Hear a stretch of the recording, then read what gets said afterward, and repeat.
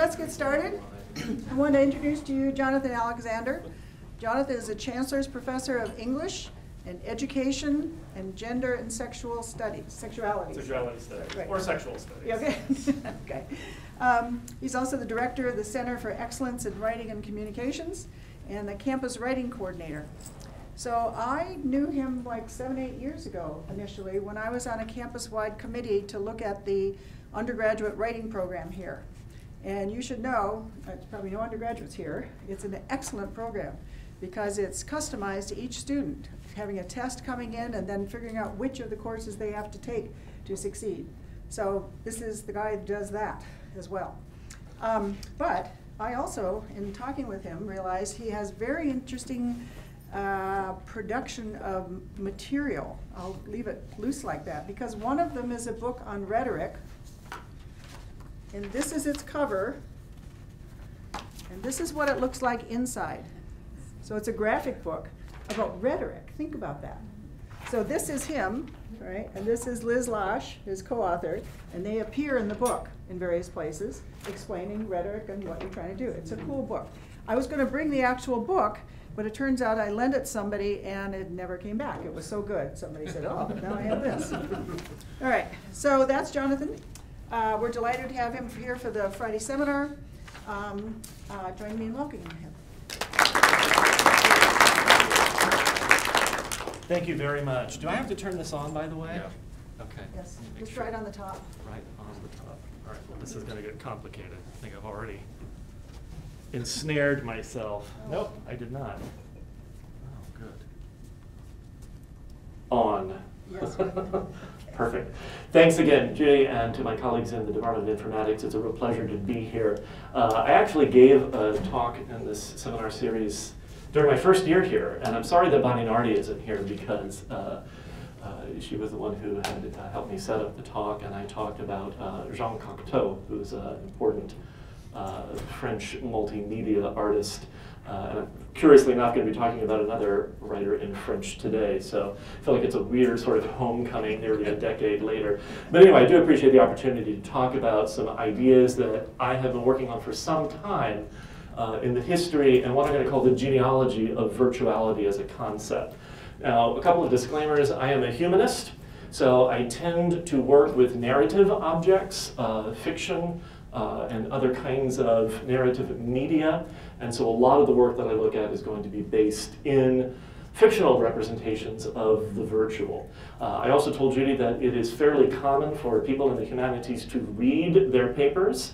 I'm not going to read my entire paper, but I might read parts of it because our methods rely often on close readings of our objects, and I want to make sure that I get the reading actually right, or at least get right my reading of the object. But there are a lot of places that we could begin talking about virtuality, and I think it's important to kind of mark this as a moment in the continuing development of virtuality as a broad set of objects of study. Kind of the proliferation of different kinds of headsets certainly retunes our thinking about what virtuality is. For a while I thought that the concept of the virtual was going to potentially go away, like cyberspace, if you remember that word, or even the information superhighway. Sometimes I'll talk about these things with my students and they're like, what are you talking about? I'm like, well, you know, there are older words that we've used to describe a range of kinds of digital communications technologies and experiences. But these headsets have at least, I think, done a lot to resuscitate certainly popular interest in notions of the virtual. And as Bonnie Nardi has said, even just recently, without question, life is increasingly lived virtually. In fact, so compelling can these projects become, participation in different kinds of virtual worlds, that participants may be devastated by the closing of a game or migrate with the denizens of a closed world to new worlds.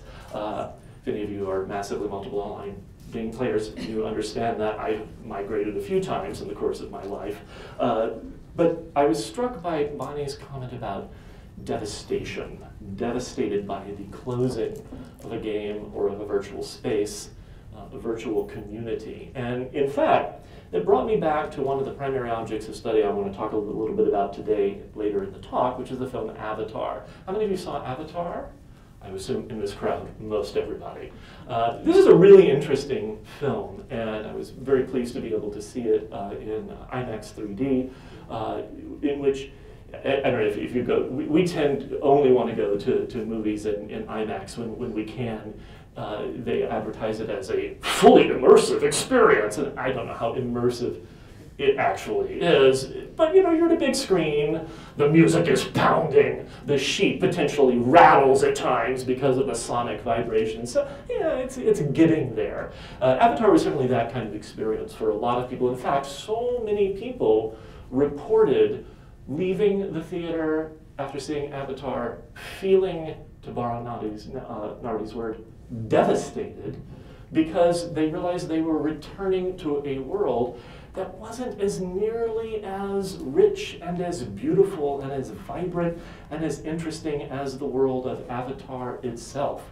So like Jake, they would wake up from their trip to the land of the Na'vi and return to their day jobs and report feeling depressed, less lively in their less vibrant world. Psychologists even developed a name for this: post-Avatar depression. PAD. Swear to God, a real thing that people were documenting at the time. And that got me really curious about this film as a kind of virtually immersive experience, but also itself as a film that somewhat engages issues of virtuality. If you remember the film, Jake and his other human companions have to assume the bodies, sort of ported into their consciousnesses, ported into the bodies of the alien Na'vi, and have various adventures on their home world that we will talk about in due time. But I began thinking about the sort of devastatedness of people's reactions to this film, and began wondering with Michael Heim, and this is a very old understanding, a very old attempt to think about virtuality. The virtual reality is not a state of consciousness or a simulated drug trip. This is Michael Heim writing, after the 70s and 80s. Virtual reality is an emerging field of applied science. But because virtual reality belongs to contemporary culture, it expresses and reinforces many of the broad experiences we share as members of a common culture. Our culture intentionally fuses, sometimes even confuses, the artificial with the real and the fabricated with the natural. As a result, we tend to quickly gloss over the precise meaning of virtual reality and apply the term virtual to many experiences of contemporary life. And that certainly is one of the problematics of dealing with the virtual conceptually. What do we mean by it?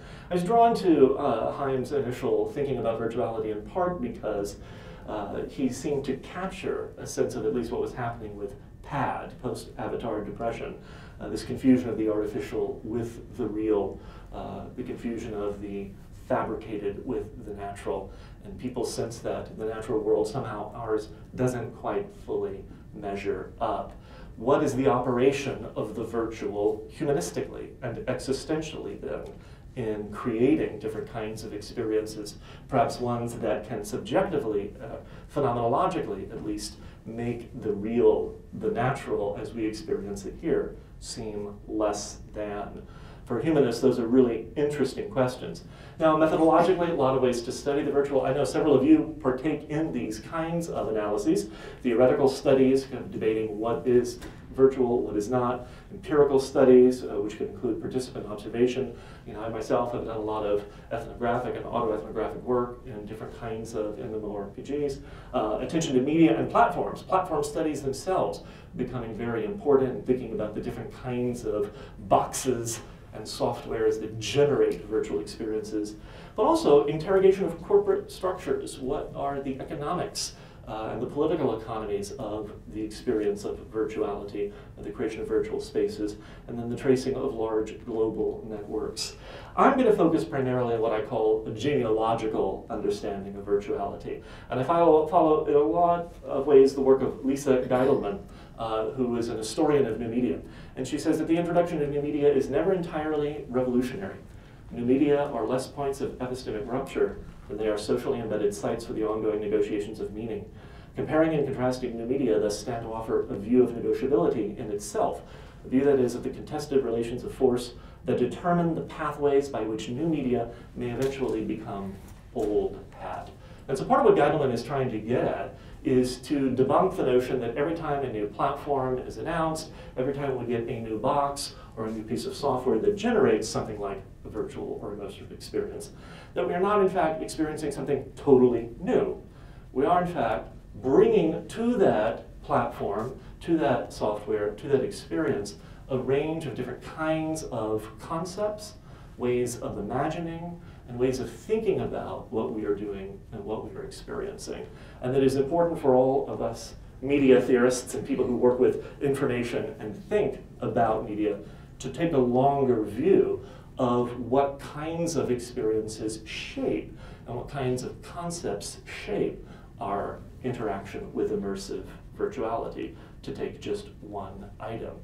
Now, if I think about Gettleman, and if I think about the history of virtuality, and if I think about a genealogy of virtual media, one place we could start is with Wagnerian opera. And I start there not just because I'm an opera fan, but because the composer, Richard Wagner, in the late 19th century, attempted to create, and he actually built his own opera house to stage his 5-hour operas that would approximate a kind of immersion, that would get people as immersed as possible in their in his storytelling. So there's music, sound effects, light effects, couldn't actually make things move, but you might notice it's hard to see. The orchestra is way, way out of sight down here. And so he arranged the theater, the sort of stadium, so that people would get as close as possible to the actual stage. And a lot of media theorists cite this opera house as one of the first large-scale immersive spaces in which there's an attempt to get people fully involved in as much as they could in a theatrical experience. Now, there are other options. We could work with Borges's notion of the universal library. It's a massive fictional place in which Borges imagines a comprehensive library of the world's knowledge. Or one of my favorites, the Sensorama, which is an actual thing designed. It looks kind of like an arcade machine in which you can sit in it, see a film, apparently in 3D with wide vision. Not entirely sure what that is. I think it's wide vision because you're sort of encased by the screen system. It's in color, which is good. Stereo sound, aromas, wind and vibrations. You might notice the seat will allow you to experience some vibrations. I was always curious about the wind as well. Puffs of air could be thrust at you. And then, of course, smells. That always seemed sketchy to me. So there are a lot of places that we could go to think about this long history of virtually immersive experiences. And I think it's important to think about, and I'm going to limit myself to talking specifically about immersive virtuality, because I think that that gives us a real sharp sense of what's interesting about the virtual. And I follow McKinsey work in the sense that it is not the reality in virtual reality that matters, it's the virtual. And what is virtual in virtual reality? Not its mimetic qualities, but its potential to pass through and go beyond mimesis, or imitation. The possibility of creating new worlds. Think virtual, and the expression virtual reality quickly comes to mind, describing a technology that creates an immersive, three-dimensional environment within which a user can move and look at things. So with that in mind, I'm going to go ahead and start with an 1884 novel by the Belgian writer J.K. Huysmans. And it's a novel called A Rebours, which is often translated in French to against nature, sometimes against the grain. Now, almost all of you, I believe, saw Avatar. Anybody read A Rebours? Clearly not. This is not a book necessarily that a lot of people outside of increasingly few departments of French will have any experience of, and yet it remains, for historians of virtuality, an extremely important novel in the development of, or at least the conceptualization of immersive virtuality. So much so that some of you might remember Mondo 2000 and Are You Serious, one of the early proto-bloggers and web designers who claimed that Huysmans' A Rebours is an extremely important precursor to immersive virtuality. It's a relatively simple story, and actually for a 200-page book, it's kind of boring even. But it's about a rather, how should we put it, degenerate young man who decides that he's just bored with life. He's relatively wealthy, He has sampled multiple different kinds of pleasures, but he has exhausted what he thinks of as the experiences of life. And so he says the only thing that he can think of to do now is to actually artificially create his own environments for his pleasure. So he rents out an apartment, and doesn't just rent it out, he decks it out. He completely redoes the interior of this apartment. Each room has its own theme. There's sort of the Arabian room, and then there is the African room, and then there is the jungle room, and each of these is decked out with all sorts of paintings, all sorts of, not just paintings, but sounds. He's able to funnel in different kinds of sounds. He outfits his kitchen as a galley, a ship's galley. And since his apartment is fully his, he actually will fill up water behind the windows so that it looks like you were looking out through the window into the ocean, and those become aquaria. It actually has fish and other kinds of moving objects in those different aquaria. So many media theorists think about a rebours as an attempt to create an artificial environment, in fact, a virtually immersive environment. And so this particular character, his name is Dessessant, decides he doesn't want to be in the real world anymore. He wants to actually live fully an artificial life. And it was a shocking novel at the time because it seemed to reject not only nature, but just sort of civilization. So that what one can do, maybe what one should do if you have sufficient funds, is to create your own completely artificial environments. I think it's intriguing to think about a rebours and Avatar, both in this regard, in the sense that a rebours is about a young man completely dissatisfied and bored, suffers from what the French would famously call ennui, bored with life, retreats to a completely virtual environment, a totally artificially created space. It's the inverse of what happens with post-Avatar depression, people experiencing the film, leaving it, and then becoming depressed because the real world just can't quite measure up to the artificial wonders that we can create virtually. So I want to think about a rebours a little bit more. Here are some of the paintings that inspired Huysmans by contemporary artists, Odilon Redon. You'll see in some of these rather famous paintings use of natural figures and objects, but they're all made aestheticized. And so we're looking at 1880s, 1890s, movement into what art historians call the decadence, or art for art's sake, but also the fantastical. Is one of Redon's most famous paintings, and a reinfusion of the natural world with the symbolic. This is around the same time that photography is just starting to take off, and those of you who know about the history of photography know that photographs did a world of good for artists in terms of unleashing them from the raw representation of nature to thinking more and more about interior landscapes, psychic projections onto the natural world. Gustave Moreau, another important artist that Huysmans was influenced by, we get not only sort of the mythic, but also the supernatural, the sort of reinvestment interest in artificially created mythic landscapes. Some of these gesturing to mythology, but then creation of whole new mythologies.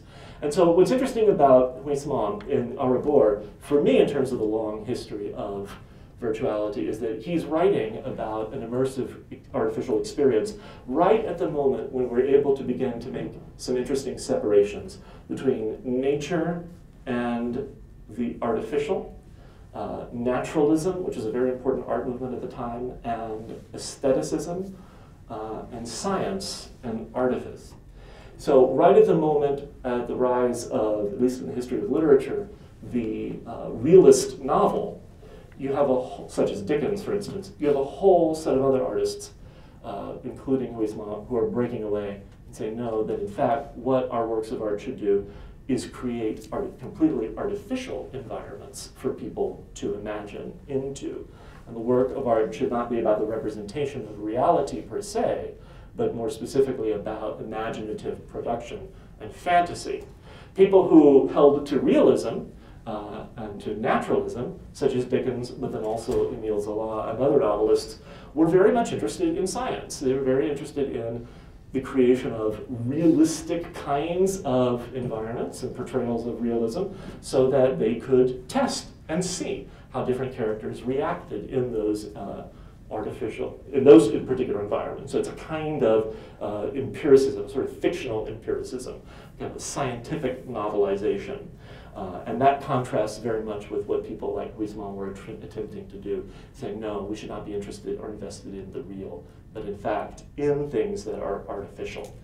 Now, I think it's important that Huysmans begins his own assault on realism and naturalism, and even on science itself, with privileging of fantasy and imagination, with a book that essentially is about a virtual environment and an immersive virtual environment, because we can then, from 1884, trace out all of the different kinds of influences that have been borne out from a rebours all the way to a piece like Avatar. And so that's what I want to do fairly quickly. So if I have a thesis, it's basically this, that the virtual is the space in which our conceptualization of an investment in the relations amongst the natural, the scientific, the aesthetic, and the artificial are potentially most mobile, and they're potentially most legible in that mobility. That what we can actually see in the long history of virtuality is a real deep and abiding concern with the questions, what is natural? What is artificial? How do science and technology give us opportunities to explore both our understanding of the natural, but then also of what is artificial? And what is the relationship between the artificial and the natural? And by the time we get to the end of the talk in about half an hour, I think we will hopefully see some of these problems and questions play out in a film like Avatar. But first, let's take a couple of detours. So Huysmans, whom I spent a little bit of time talking about, is interesting to me, not only for creating one of the first really interesting fictional versions of an artificial reality, but also because he had a huge influence on a lot of different writers at the time, including a man named Kurt Lostwitz, who was an important science fiction writer in Germany. And Lostwitz is important because he then gives us the key to the development of American science fiction, and I'll trace that out. But I want to spend just a couple of minutes working with Kurt Lostwitz, in part because he's not only a figure who doesn't get a lot of attention anymore, and I'm sort of interested in these forgotten figures, but also because he is this important hinge figure. And his absolutely fascinating story, The Absolute Zero of Existence, a story from 2371, is kind of an interesting case in point. And so I'll read you just a little bit about this bizarre story. It's emblematic of much of the work, and that it plays out the conflict between a scientific and an aesthetic view of the world, very much just like Huysmans had tried to do. There's sort of a scientific world, we can understand it in its empirical reality, or we can understand it as a pure flight of fancy and create these imaginative landscapes. And so much of the action of this story focuses on the intellectual and intimate tensions among a group of friends. They are Ambrosia Cynthius Ozodes, who's a widely esteemed artist and performer on the odor chord, a small piano producing synthetic symphonies of smells. Her friend Magnet Reimert Overtone, a poet who blends romantic verse with scientific terms and processes. And then her love interest, my favorite, Oxygen Warm Bubble, a technician who works as a weather manufacturer. So this is set in the future, in which we have odor chords, pianos that stink, and weather manufacturing. So Ambrosia and Oxygen represent flip sides of the aesthetic scientific coin, with Ambrosia focusing on the production of artificial environments, of sound and smell, and Oxygen using science and technology to control natural forces, improving them by shaping the weather to human requirements. Now, curiously, Ambrosia's smell art is reminiscent of Huysmans, as the character in A Rebours, and his own experiments with the creation of different smells and his attempt to link them synesthetically with sound and the creation of complex artificial sensations and what I call smellscapes. Tension mounts, though, because these young friends eventually disagree about the importance of art, with Oxygen extolling the virtues of the rise of science. hear his name, oxygen, science, and its understanding of and eventual control over nature and even human nature. He argues, how would it have been possible for all levels of society to enjoy the advantages of civilization had science not put the forces of nature at our service and got them to perform the mechanical labor to such an extent that everyone can live a decent life? I think several of us are still waiting for that to happen. So a scientific understanding of natural processes allows scientists to control them even better, and this rather naturalistic view ushers in an era of rationalism and control, equally influencing and directing ecology and economics. Provocatively, Oxygen goes on to assert that there eventually will be less and less need for artists, whose work is producing and invoking sensations will be taken over by physiologists. So eventually there will be just no need for art. Science will control everything, even how we feel. The friends quarrel and part. In a rather melodramatic turn of events, Ambrosia and Magnet, her lover, decide to get even with Oxygen by mocking his views through the public media, the early form of social media, flaming. Oxygen retaliates by sabotaging Aramasia's order cord to produce nasty smells. Bad scientist. In a completely unexpected turn of events, however, the instrument malfunctions and kills her during a performance. Oxygen flees in despair, traveling to the far reaches of the galaxy, while the story concludes with Magnet eulogizing him and Aramasia. Ever the poet, he offers art as the primary, maybe the only modality that could possibly reconcile the aesthetic realm and the realm of nature and scientific reimagining or re-engineering of it. Now Magnet, you can actually hear in his name, right? He's an attractor. He's an appropriate figure of reconciliation here, and that he brings together different opposites. And so Loswitz is very much attempting to try to come to some reconciliation. He doesn't want to hold to Huysmans' view that art and science and nature need necessarily always be separate. He said they can be joined. But in this story, which is about the production of various kinds of virtual experiences, such as the weird odor cord, or even the creation of different kinds of weather patterns, we have an attempt to make some reconciliations. Those reconciliations, though, don't necessarily hold pat. Loswitz was a huge influence on Hugo Gernsback, who actually not only invented the term science fiction, but was one of the most important early editors of science fiction in the United States. And Gernsback not only translated a lot of Loswitz's work, but borrowed many of his ideas and adapted them, including this fixation on the battle between the aesthetic art and science and nature. And in fact, one of my arguments about the long history of science fiction in this country is that we can trace out that as a primary binary battle.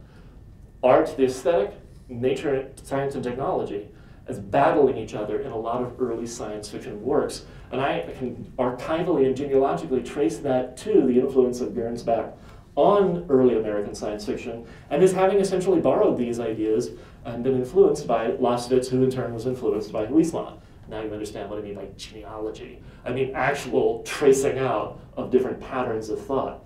I'm going to spend a little bit of time with Gernsback because he's a freaking kooky figure, as you can tell, and his most interesting novel, not Science and Mechanics, although you can kind of see his emphasis is one of the periodicals that he edited, but his novel, Ralph, 1, 2 for C for 1 plus. This is a pun, you can hear it. 1, 2 for C for 1. 1, 2 for C for 1. So this is about an attempt to foresee into the future what is going to be happening. And so it's a novel in which Gernsback tries to prognosticate all of the different kinds of inventions that will be made and will make the future interesting. So in the plot of the novel, Ralph, 1, 2 for C for 1 plus, is relatively simple. We have a world-famous scientist who, through his scientific skill and technological ingenuity, saves the life of a young woman. So it's the inverse plot of Loswitz's story. This young woman, Alice, she saves her from a freak avalanche, and Ralph quickly becomes infatuated with her and pursues a relationship. An evil Martian, however, is equally obsessed with her and kidnaps her. But Ralph, super scientist, is able to save the day. And over the course of the book, we learn much about the technologically enabled wonders of tomorrow. And indeed, the entire book is often in this sort of really kind of silly background romance plot. The book is really most interesting for a whole series of what we would call info dumps, or just these sort of long catalogs and descriptions of future technologies. So what's interesting about the book in that regard is that not only do we get a lot of future prognostication, but how Gernsback characterizes those future technologies becomes really interesting. If Lausewitz hinted at the potential reconciliation between nature and art and the aesthetic, Gernsback is totally behind the scientist, and he sides much more with a character, for instance, like oxygen. That is, what we see in Ralph 1 to 4C for 1 plus, and in much subsequent science fiction in the 40s and 50s, is an attempt to meet the determining forces of the natural with greater and greater scientific control, just like oxygen controls the weather in the Lausewitz story. The emphasis is in much of this steadily shifts from contemplating the natural versus the aesthetic to considering how to subjugate the natural world and bend it to human will. We see the move throughout the novel, in which we get a number of different kinds of future wonders, with quite a few canting in the direction of virtual world building. Scientists and technicians, for instance, control the weather, food is plentiful and synthetically manufactured, natural disasters, except for this freak avalanche, are averted through the wonders of technology and science. We read of a mimeograph, which can record thoughts directly onto paper, something that I keep hoping the Olsons would have perfected.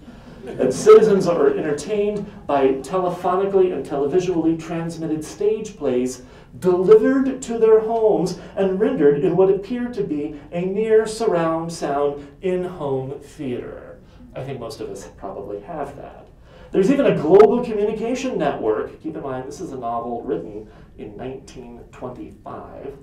Global communication network in which we see Ralph using it to alert worldwide police forces about Alice's kidnapping by the crafty Martian. Gernsback offers us a vision of a nearly ideal, technologized world, kidnappers aside, that's completely resculpted through science and technology. And the hero is, after all, a scientist, like many heroes of early science fiction. So if Huysmans understood his novel, rebours, as a kind of dream in which an individual virtually controlled all aspects of his experience, then that virtuality is in some ways turned inside out in Ralph 1 to 4C for 1 plus to revision the entire planet as a virtual landscape. So there's a lot of scientific and technologically re-engineering and controlling of nature here, as I've described. But what about art? Is there art or something aesthetic in this particular book? And there is. We can understand the recrafting of nature in some ways as an artificial invention, right?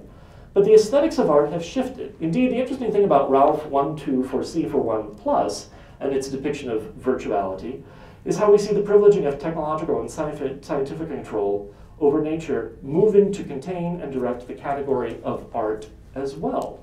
So we hear early in the novel about a curious invention called a hypnobioscope, which, through a series of attachments, allows a sleeping individual to dream works of fiction.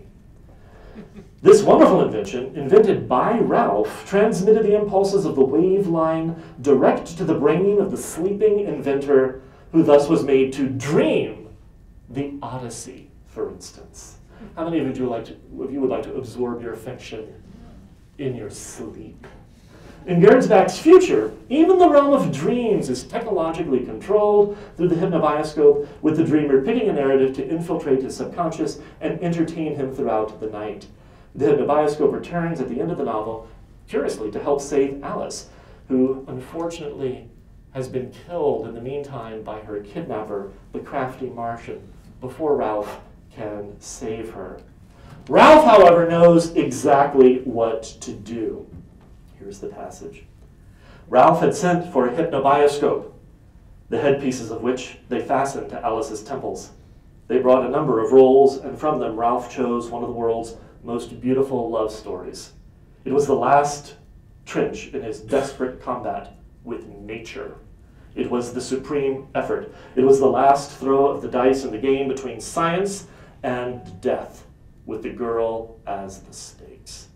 As the reel unrolled, Ralph fixed his burning eyes on the closed ones of Alice, as though he would drive by the very force of his will the impressions coming from the hypnobioscope deep into her brain.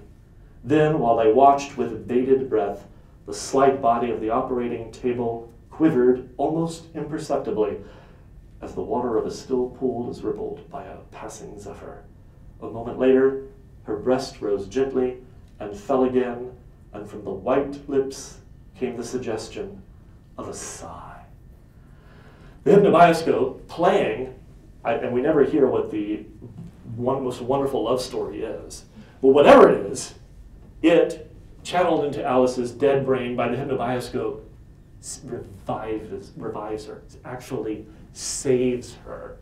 Now, if any of you are paying attention and you're really nerds like me, you will be flashing now on some of the last scenes in the first Matrix film, right? In which our hero, Neo, coming to his own death in the virtual world of the Matrix, is brought back to life how? By a kiss, right? From the vinyl-clad heroine. Interestingly, the hypnobioscope, the inducer of dreams, the purveyor of narratives, is the device through which Ralph saves Alice. And as in the last pages of Lost Hits of the Absolute Zero of Existence, we see art and science brought together, the aesthetic and the natural joined to overcome natural limitations in the pursuit of an ideal, life and love over the separation of death itself. Now, Lost Hits kind of hints at these sorts of things. Gernsback actually shows them in this sort of preposterous story. And yet, there is a difference here. The hypnobioscope, I argue, contains and directs the aesthetic experience, using it to achieve even further control over the natural, whether by controlling dreams or thwarting death. And indeed, controlling one's dreams through the hypnobioscope seems a particularly invasive attempt to control the potentially uncontrollable, the unconscious, rendering it yet just another landscape subject to technological pruning and shaping. And so there's a way in which what we see in Gernsback is the use of technology. Certainly, it's directing a work of art, but that work of art completely contained within it. And Gernsback, like many science fiction writers at the time, understands his virtuality as fully about technological advancement and control over nature, even something as potentially uncontrollable as dreams, even death. Now, you get versions of this throughout the 20th century. Brave New World, many of you I know have read that. There are feelies in Brave New World, movies that one can actually feel. Curiously, unlike Gernsback, Huxley understands those as a sign of degeneracy. And so sometimes those virtual experiences are associated not with the rise of science and technology and our domination of the natural world, but actually of human depravity in some way. You also get a sense of this in the Matrix itself. How many of you remember this scene? Do we have a deal? You know, I know this fake doesn't exist. I know that when I put it in my mouth, the Matrix is telling my brain that it is juicy and delicious. After 9 years, you know what I realized?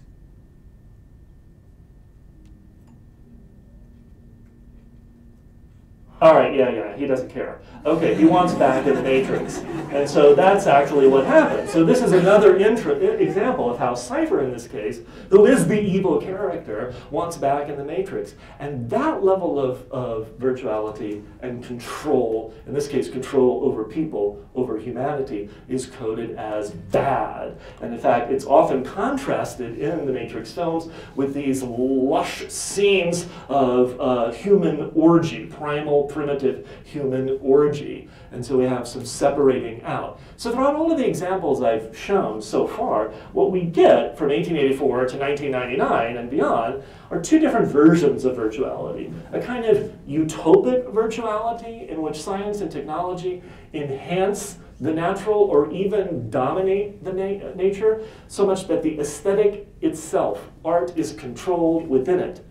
But we also get versions of dystopian virtuality, in which science and technology potentially destroy the natural or at odds with nature. And the aesthetic, in some ways, represents the artificiality of human intervention. In the scene with Cypher, for instance, as he's sort of just lovingly holding that bit of steak, medium rare, maybe. It's an aesthetic moment, and the whole scene in this lovely restaurant. In fact, one of the bad computer artificial intelligence characters is called the Merovingian, right? Do you remember him? He's vaguely French, right? So the French are behind all of this. Back to our board. So it's aestheticism is the problem. Artificiality and virtuality, they're bad. We don't need that. Now, obviously, the Matrix films come to their own conclusion. We won't go there. Instead, I want to go directly in my final minutes to Avatar, because I think Avatar gives us a really interesting version of all of the things I've been talking about. So quickly, in some important ways, Avatar romances the experiences of the virtual, both as an experience itself, as a virtual immersion film, at least visually, but also potentially sonically, and to some extent kinesthetically in the vibrations felt through the soundtrack, but also in its dramatic content. As you know, the plot focuses primarily on the conflict between a human mining corporation on Pandora, an alien planet, and the resistance of the planet's indigenous pseudo-primitive population, the Na'vi. In an overt attempt to befriend and negotiate with them, human scientists use a consciousness uploading technology to inhabit the bodies of genetically grown Na'vi human hybrids, and thus interact with them directly in their native habitat, which is otherwise poisonous to humans. Now, covertly, the principal male lead, Jake Sully, is a former Marine, is gathering intel on the Na'vi in their primary abode, so that corporate military can destroy it and mine a rich deposit of unobtainium lying underneath it. In the process of infiltration, however, he learns that the Na'vi, he learns more about them, falls in love with the chief's daughter. It's a lot of love in these stories of virtuality. And he's acculturated into and accepted as one of the people, and ultimately leads the resistance to the human assault in what some people have called dances with wolves in space. Along the way, we discovered that the primitiveness of the Na'vi is rather deceptive, in that they can link to each other, to animals, and to the planet itself through a complex network of electrical chemical connections that interweave all living things together. They're also able to retain memories of past Na'vi. Inevitably, viewers are expected to identify with Jake and the Na'vi against the corporation, which is eventually banished from Pandora. Now, in terms of the tropes and figures that I've been tracing here, Avatar pits the technological, right, the mining, the corporation, and its association with heavy machinery, ravaging Pandora's natural beauty, against the natural, pristine world of Pandora and its exotic flora and fauna. And that's interesting because in the logic of the film, we are asked to identify with the Na'vi and their home tree, who are represented as significantly closer to nature, more in touch with their natural world than the ravaging human corporate minions surrounded by their machinery and complex technology. So the nature of Pandora and the fight to protect it stands metaphorically in for our own ecological battles on Earth, there's no doubt. But that natural, the nature in Avatar, represented to us virtually in the film, is itself completely artificial. Its aesthetic charm captures our attention in part because its world is so much more lush, exotic, and unusual.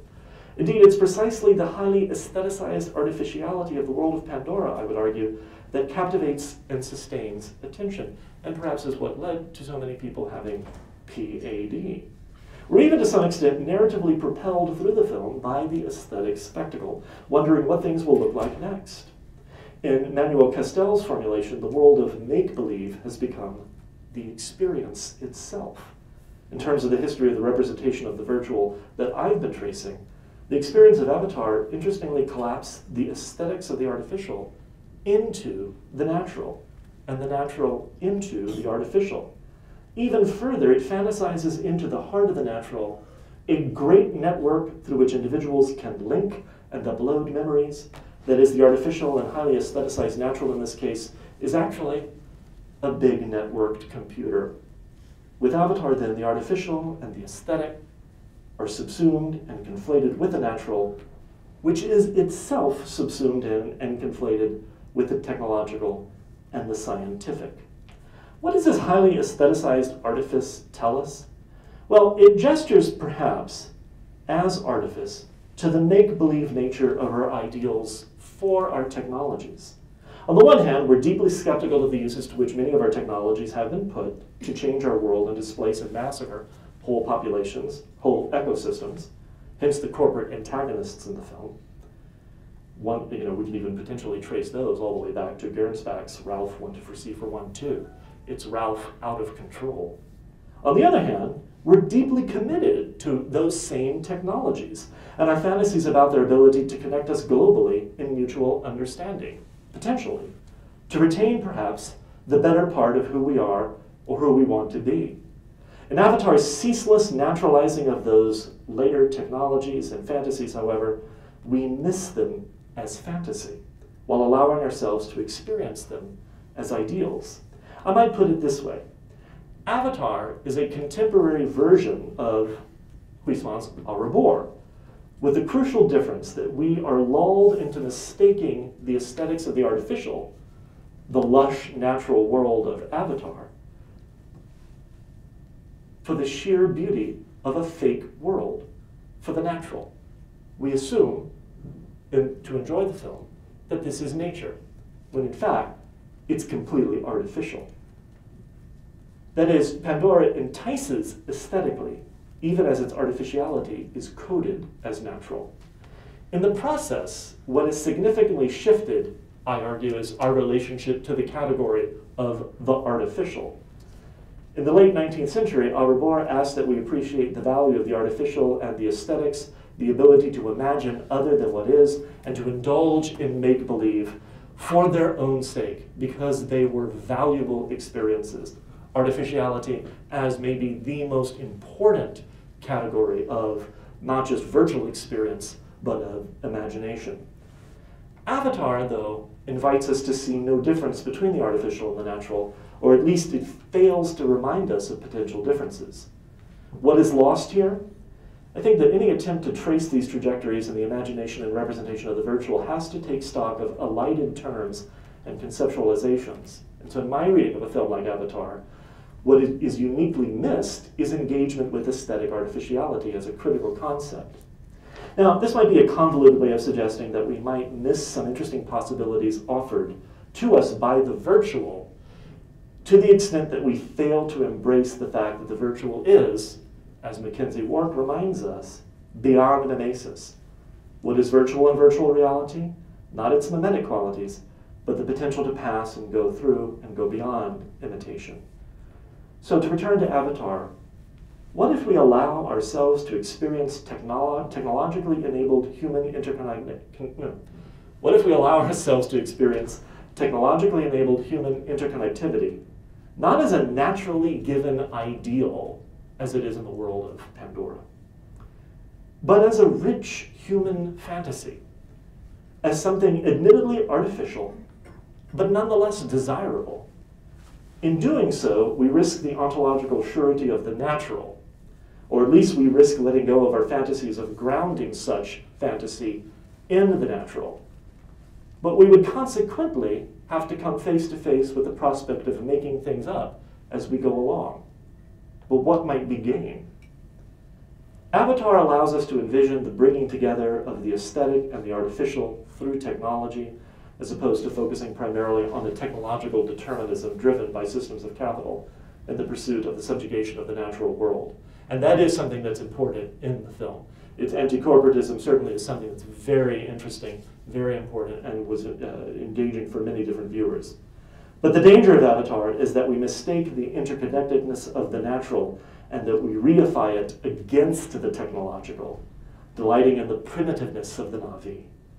The possibility offered in my understanding of Avatar is that the recognition of the kind of global human connectedness envisioned is actually unnatural. It is artificial, but it remains one of our most beautiful visions. And it may be one that we can collectively work toward, provided we bend our will toward the allocation of resources that make technological improvement of life a benefit for all, not just for a few. Indeed, re-understanding a vision of human collectivity and interconnectedness as artificial might allow us the opportunity to experiment with it in productive ways, as opposed to residing in the fantasy of connectivity. We may not succeed, but I argue if we embrace the artificiality of our best visions, we will at least have to acknowledge that we are making choices, that we are engaged in the world of ethical decision-making, not fully determined just by nature, not that we can blame our mistakes just on the natural. Thank you.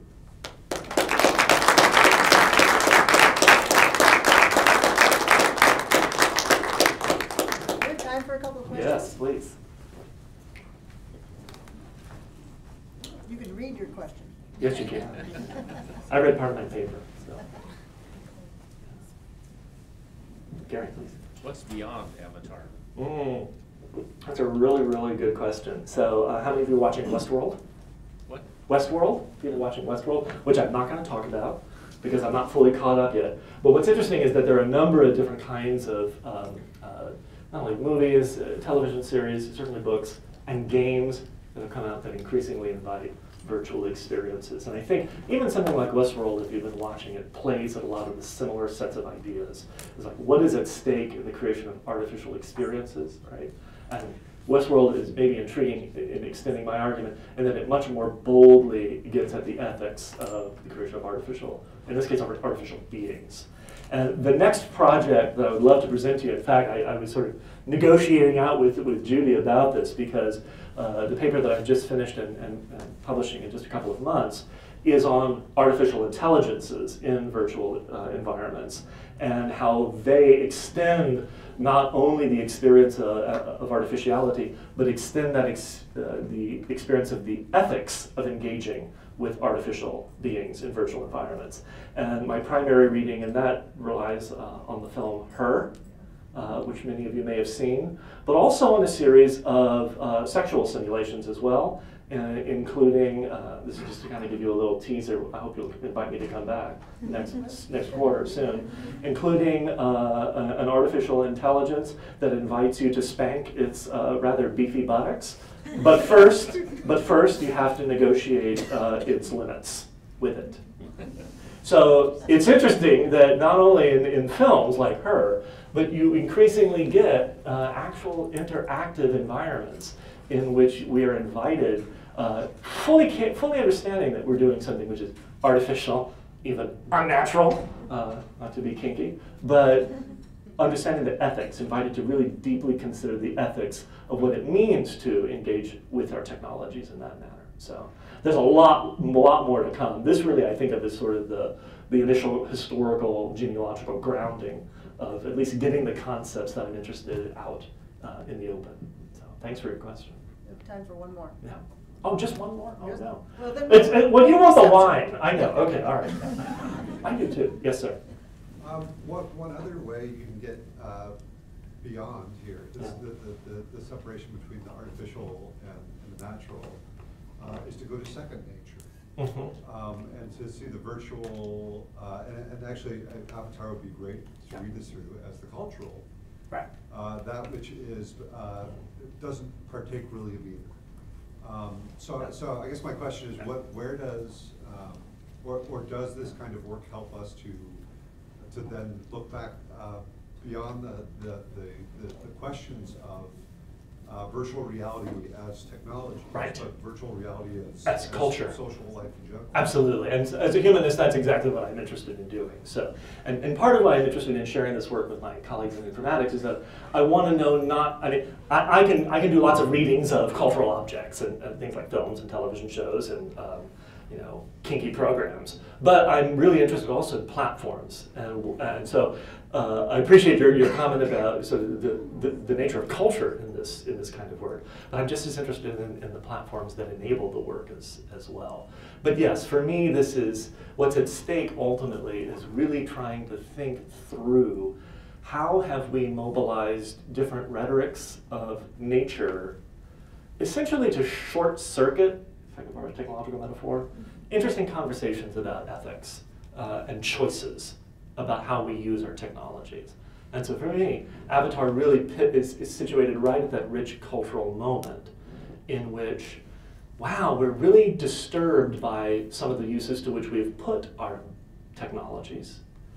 And yet, they also offer us some of our greatest potential for ethical connectivity, for connecting with people in ethically productive ways and generative ways. And so the tragedy of the film, in my view aesthetically, is that it can't get beyond the science, technology, nature divide. And to the extent to which we can embrace culture as a set of artificial constructs, we will get closer and closer to the ethical content of the creation of those constructs. Does that help? Yeah. I want to hear Aaron's question. Aaron. Thank you first for a wonderful presentation. Thank you. I really enjoyed it. It made me imagine all sorts of great things. I guess part of the narrative that you put out, right, was this story about how a move from understanding technology, right, in a more naturalistic, utopian sense to this artificiality in a sort of utopian sense to artificiality in a sort of dystopian sense, I think would probably be more accurate. Yeah. I guess I was wondering, like, what would you say some of maybe the cultural or political movements happening alongside this that might have encouraged this sort of change in motif? Yeah, absolutely. So what's interesting, of course, I mean, Gernsback writing in the 20s, Huxley then in the 30s. Those are two interesting moments, and you get science, a lot of science fiction, which is so invested in the science is hero, technological determinism, technological domination. And then what's the difference, of course, between the 20s and the 30s? You know, time of relative global economic expansion, and then terrible global depression, right?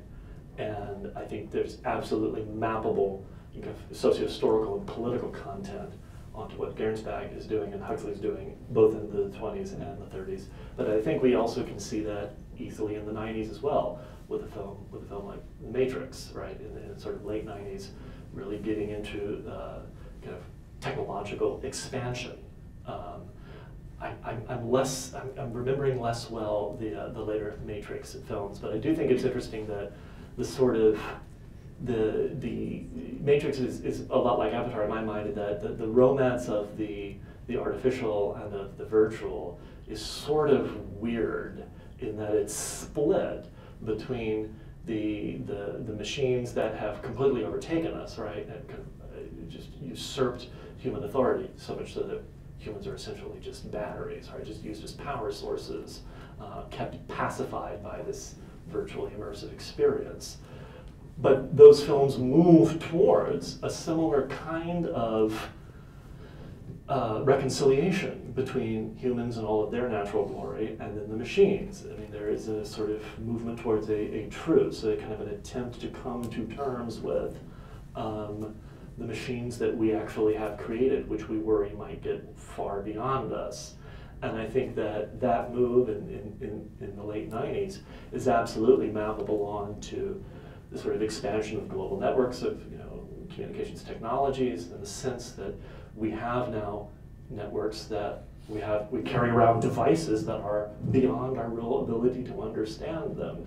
Most people's ability, I mean, people here in this room understand them, but most people's ability to really understand them.